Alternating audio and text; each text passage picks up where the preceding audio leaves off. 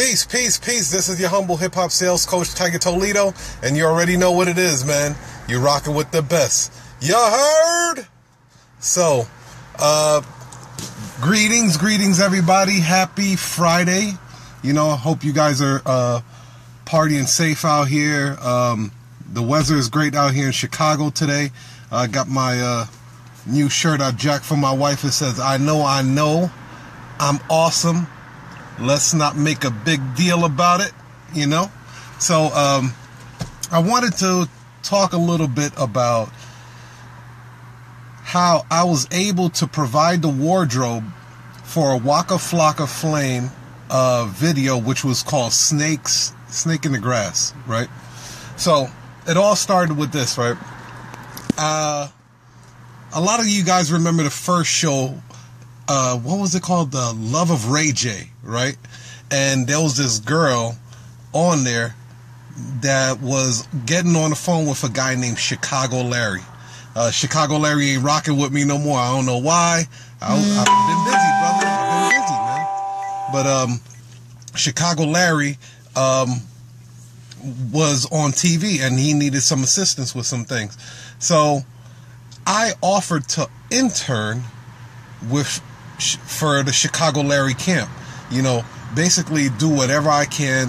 I had a job at the time, but you know, I wanted to break out and get my clothes out there, and I knew I couldn't do what the normal people were doing to get their closing line out there. I had to get in the mix, right? I had to get some celebrity endorsement. I had to be at the right place at the right time. Have my brand affiliated with certain people. I hope you guys are taking notes. I'm dropping jewels here. So I started interning, and I met this real cool dude, man. One guy was Marcus Lee. He was one of the guys that was managing Chicago Larry. I met my buddy Bobby Rockwell. I met some great people, and then I also met number one stunner Reese, right?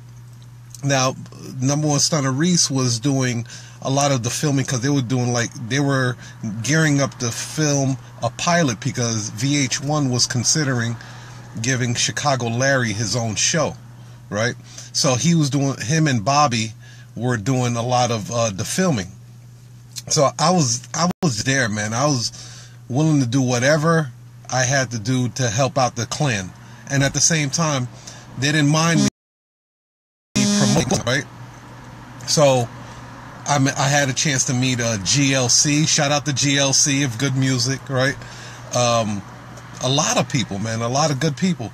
So eventually things didn't pan out the way they wanted to. That happens a lot in the music industry, television industry. So everybody wound up going their own separate ways, right? But Reese kept going. He kept filming, he kept connecting, he kept promoting, he kept doing some phenomenal things, right? So I think it was about maybe a year and a half later, I get a phone call out of nowhere from Reese. He was like, hey, Tiger, you still doing your closing line? I was like, yeah. He said, look, man, I got a great opportunity. I like the way you get down. I like the way you work. You helped out with a lot of stuff that I had, you know, going on my own stuff. Would you be interested in bringing some of your clothes to provide for this WAKA FLOCKA Flame video, Snakes in the Grass? I was like, hell yeah. So that's how I was able to provide gully wear clothes to that video. What the moral of the story is, if you want something bad enough, be willing to do and put yourself out there and do some things for free. You may have to provide some free services to get your name out there, to get your brand out there. I had a chance to talk to my buddy Percy, and he said, sorry about that. We got interrupted with a phone call. But anyway, what I wanted to say, the moral of the story is this, man. If you want to get your brand out there, to get your dreams out there, to get out there, sometimes you're going to have to put yourself in situations where you're offering free services. You know, you're going to have to put in some type of sweat equity. And I was saying that I had a chance to chop it up with my buddy Percy. it looks like we're going to be doing some business out in New York. So he's going to be my eyes and ears out there for the Trinity Tech. We're going to be recruiting and a lot of stuff like that. But one of the things that he explained that he wanted to do was open a jazz club. So me, as being a, who knows, I could be a potential investor in this situation. So I said, well, do you have any experience in, and this is what I would ask anybody this, do you have any experience in the field that you're trying to get into, right? If you don't have any experience, what I'll suggest is you find a way to get into that industry, right? And offer sweat equity and offer to intern, learn the business. Like me, if I wanted to learn how to promote a nightclub or open a jazz club, I would find a jazz club, right? And again, take notes, man. I'm giving you guys a jewels here, some serious jewels, and it works. And every major promoter can tell you this, that it works. What you do is you find out a nightclub or something that you're looking to promote, right? You find out what their slowest nights are. Meaning it may be a Monday, it may be a Wednesday, their slowest nights. And you say, hey, look, give me this night. I'm going to promote this night so you can get your numbers up. Remember, everything is about sales, baby. It's all about sales. So you tell them that, hey, look, I'm going to promote your slowest night to help you generate income. And at the same time, I'm building my brand. I'm going to be building my brand, building my name in the industry so people can know that I throw the bomb parties, right? For this jazz club, for this nightclub, for this techno club, whatever it is. So boom, right? Hey, Michelle Murray. So play the role before the audition. Absolutely. So go out to the nightclub, promote their slowest nights, right? Promote their slowest nights and rock it out. Now, what happens is you're gaining experience. You're finding out what it takes to bring in a crowd, what kind of music is the most popular. You're finding out the best DJs. You're finding out should you have any drink specials. You're finding out who you need to connect to, who you need to partner up with to bring in more of a crowd, different media channels that work, right? Is Instagram bringing in more of a crowd than Facebook?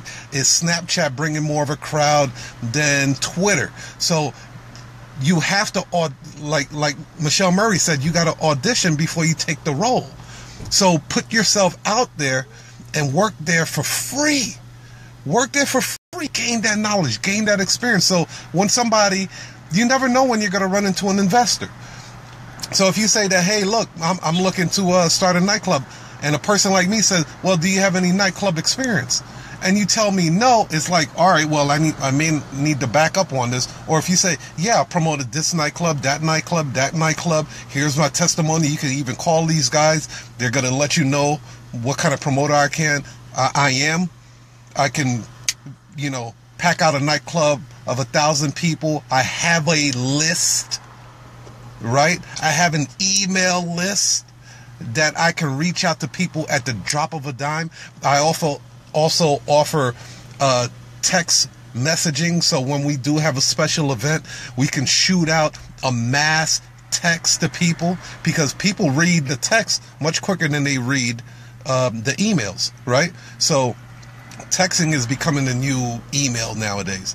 So it's things like that is going to propel you to the next level. Whatever you're trying to do, whether you're trying to become a beautician, a hairstylist, intern in these industries. Learn what you can from these industries. Be willing to put in sweat equity and understand the industry before you branch off. You may get into an industry and say, hey, I want to be a cook. And go into the industry and be like, hell no, I don't like it. I don't want to get into it. It's too much work. So this is your humble hip hop sales coach. If you like this video, send me likes, send a heart. I love those things. Follow me on I'm sorry, I'm drawing a blank right now. Follow me on YouTube. Hit Gullyware Studios. Subscribe. Hit the post notification so you can get some notification of new videos. I got about like 78 videos on YouTube right now. So rock with your boy. Drop a comment, drop a sales question. I'll be more than happy to answer it for you on one of these videos. And, you know, if you need to get in contact with me, we are hiring. We are doing a hiring event in Kansas City for quality assurance inspectors. Give me a call, 312-999-8117. That's 312-999-8117. We're doing a massive hiring event in Kansas City, Missouri, for quality assurance inspector. Holla at your boy.